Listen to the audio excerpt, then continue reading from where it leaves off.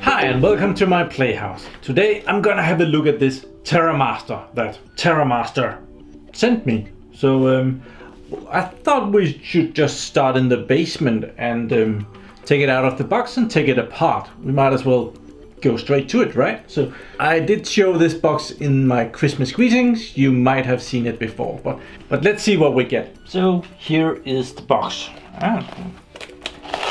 It's an okay, nice looking box. Not much shit on that. There is their web address. Nice. And this box is widely available. They kind of use Amazon to sell their product. So I don't know if you can even buy it on their homepage, but we will go into that.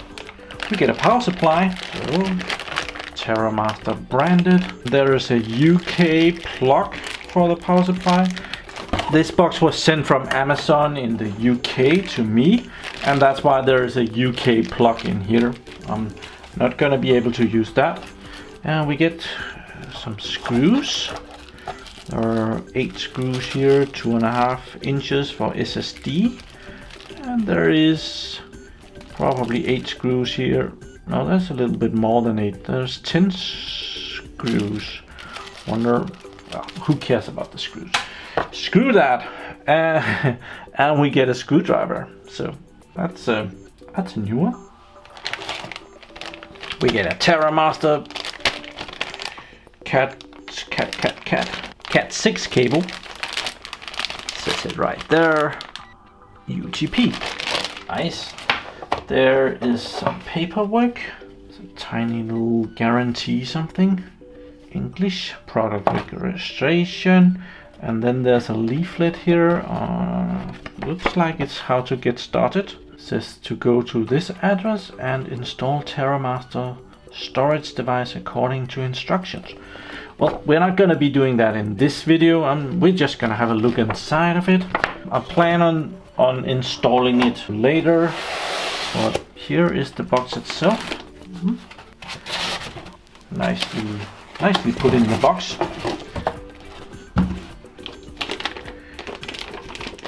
Oh, we're gonna have to break the seal to take it out. Plastic. Okay, please do it right.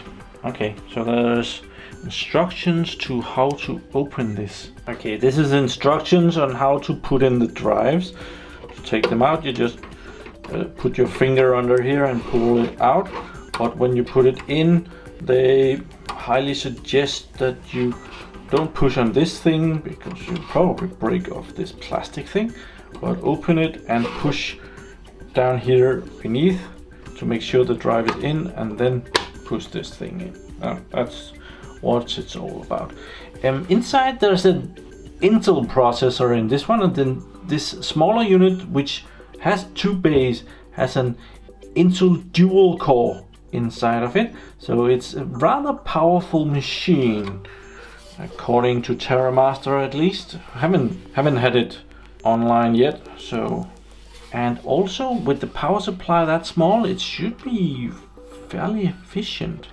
The case is aluminium and the front and the back is plastic. So let's take the trays out and have a look inside of that. They are totally plastic, but actually pretty good quality. And there is holes on the back here. There is holes for regular 3.5-inch hard drives on the outer side here, and there is room for a 2.5-inch in here. So you just mount the SSD there and a full 3.5-inch hard drive there. That's not bad at all. So let's take both of those out, have a look inside. Down there is the back plane, and there is the fan right behind that. There's not gonna be a lot in this box. Down here we can see the board, but let's get a screwdriver and try and open this On the back there's a USB 2 and a USB 3, at least according to the colors. USB 2 is usually black and 3 is usually blue. There is a one LAN connection, and that should be a gigabit connection, and there is the power plug. So screwdriver. Okay, I'll bet that the back pops off now. It did. Need to make sure that I don't lose the screws. There's one more. Still missing one. There it is. So here is. Guess that comes out that away. Okay, that's the main body of it. And I have seen other reviews that says that this is very well built, and I have to kind of, well, they got that one right. That's very well built and rugged. You could probably put something really heavy on top of that, and that would still be pretty good. So this is the main thing. So there's a motherboard, and there's the fan that, well, they have glued the fan in there, so I'm not gonna take that apart. But more or less it's a tiny motherboard. There is even a lot of extensions on this. It has a VGA connection that is not occupied. So they have some things on here that is not put out to the back. Ooh, there's even the possibilities of putting in more memory here. That's awesome. I wonder if that's just a normal DIMM for a laptop computer that goes in there. I haven't seen the specs yet. It is more or less just a motherboard, and here is a PCI Express connection that goes up and becomes the backplane of the discs up here. That's the backplane, goes directly down into a PCI Express X1 connection, I think. Oh no, it's an X4 connection. So this whole thing is a little computer, and it runs an operating system. There's room for another network connection right there. It's not put in. Probably there's also some chips missing for that network connection. There is some chips missing down here. The system board looks really nicely made.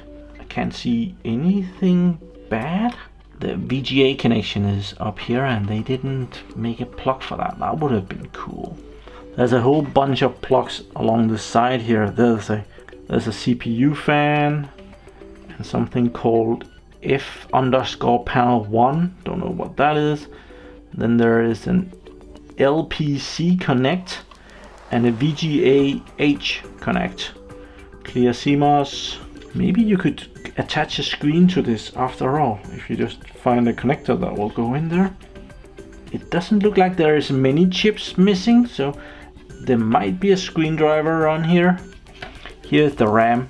I think I remember that it comes with 2 GB of RAM, and that sits right down there. That's there. Probably 1 GB and 2 GB, or 1 GB and 2 GB. Let's not argue about that. Awesome. And the CPU is mounted there. It's definitely does not look like that it has a socket. It's probably mounted directly down to the system board. Yeah, I can actually see the CPU. I don't think I'm gonna be able to show. Yeah, you can kind of see it in there. So it's soldered directly to the system board here. So it would not be possible to put in a faster CPU in this board, not without a lot of soldering work, which would be almost impossible. Oh, we have something very interesting right in here. That's awesome. Oh, this fan is really bugging me. I'm gonna take it off. There. Look at that. We have a little USB stick in there. That's probably the operating system running on that. There is a USB stick, and it's pointing inwards. I didn't see that. So you can probably run whatever on this. Maybe even boot another, run it on Linux or install something really cool. I want to take it out. See if that's possible without having it fly out. There it is. It's an 8 GB USB stick. It has a little tiny LED there. Huh, that's tiny. That's pretty cool. I like that. That's a really cool way to do that. I think that's awesome. In front there is a Cmos battery, probably a regular 2032. We can actually see that. CR2032. It's down here. So yeah, this little box is very well built. Pretty rugged. Yeah, the only thing really, well,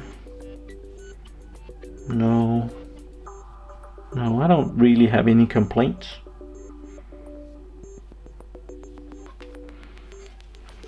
It would be awesome to have that screen connector coming out the back. I guess that's about it. I'll put it back together. I totally forgot. It comes with its own screwdriver, and yes, that works for these screws as well. No problem. The box is back together, and I'm just gonna put in a couple of drives. These are Seagate drives, and they have been taken out of an enterprise SAN, so they should be fairly good quality. They're kind of old. They're from 2009, actually from 2006, so it's a fairly old drive, but well, let's see if they work. And I need the screws for the 3.5-inch drives. Here we go.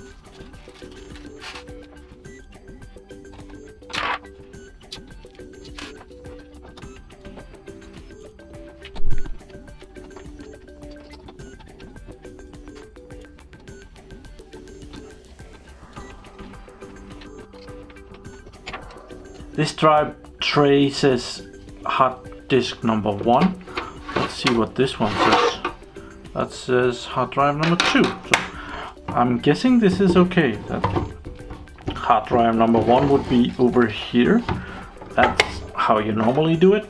And I'll mount hard drive number 2 as well.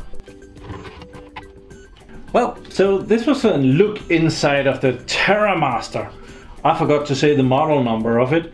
This is a cloud storage NAS server TerraMaster, and it's the model F2-220, and it's a 2-drive unit, as you've already seen, and it looks very fairly nicely and qualitily built, and it has a USB stick inside, which you might be able to install whatever on. This unit is really not expensive. The marketing from these TerraMaster would tell me that this unit sells for about, what was it, 179 euros, and that came to 159 British pounds. I'm gonna end the video here, and we'll go make another video on how to install this, see if I can figure that out, and if I can, everybody will have learned something, because I haven't got the faintest idea how this works, but they did say just to go to the website, so that's probably what I'm gonna do. Connect that and go to the website, and it will probably go online and connect to my network and use the DHCP server, something like that. So, but that will be the next video. See you in the next video where we test out this piece of equipment. See if it's any good for us server dudes, if we can find something good to use this for.